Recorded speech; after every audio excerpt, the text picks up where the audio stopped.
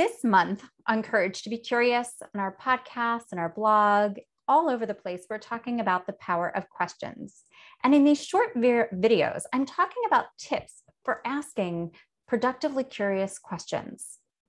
In this video, I want to talk about the importance of the tone of your voice and your facial expressions. There are all kinds of statistics that talk about whether it's 70%, 90% of meaning is conveyed in the nonverbal language, meaning it's not the words you use, but it's the tone of your voice, and it's also the expressions that your body and your face are conveying.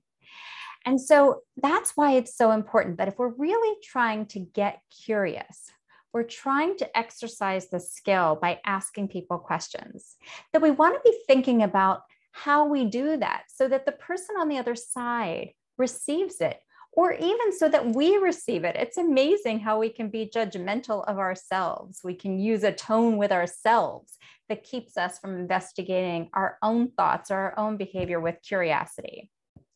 So what do I mean by this? In terms of the tone of our voice, I can ask a question that says, hey, why do you think that we should head out to go canoeing today instead of kayaking? Maybe it sounds curious. I could also say, hey, why do you think we should go canoeing instead of kayaking today? Sounds totally different. There's subliminal message in there, right? If you watch the other video, you know that I suggested that we stay away from why.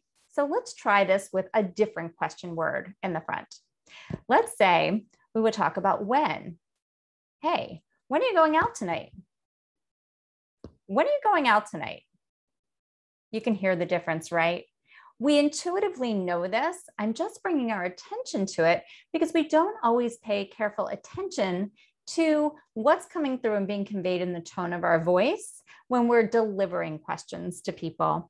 And sometimes we do generally want to be curious. I've had people say to me, I'm just asking because I'm curious. And maybe I even believe that, but their question doesn't sound curious. And if it doesn't sound curious, but it sounds judgmental, I'm likely to get defensive and put my guard up. Then we have the facial expressions, and many of us are not conscious about the facial expression that is accompanying what we're saying or doing. And so one of the things I've learned to do, especially since I'm delivering so much on Zoom these days, is almost to become conscious about trying to keep a slight smile on my face, a smile that doesn't feel fake, but feels warm and inviting, because many of us have a natural resting face that maybe doesn't look so inviting, right? If you're watching a video, you can see the difference there. And so if we have our arms crossed, if our back is up and we're kind of stiff and tight when we're asking the question, that conveys a message along with the words. If we have a smile, if we're a little bit relaxed, if the tone of our voice, the intonation goes up instead of down and feels soft instead of sharp, it's much more likely that people will want to interact and engage with us and answer our questions. That's today's tip on asking powerful questions. So I want you to go out, try it. Let's stay conscious of the tone of your voice and the expressions that you're conveying with your face and your body as you ask those productively curious questions.